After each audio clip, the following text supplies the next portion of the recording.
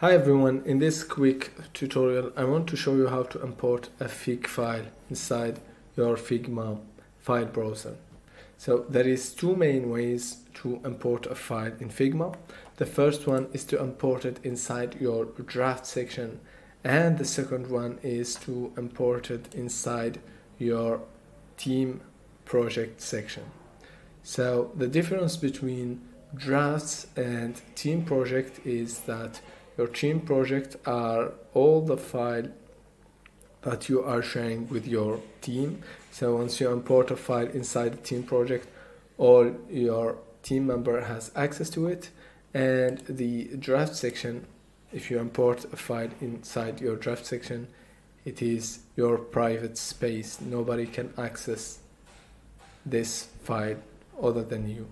So let me show you how to import a file inside your draft section first.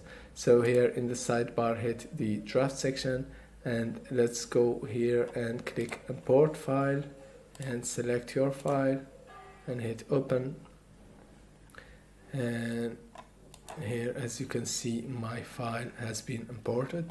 So let me show you how to import a new file inside your team project. So here is my team and I want to select a team project, and again the same way as draft section, let's go here and hit this import file button and select my file, and here my file has been imported and all the team member can access this new file.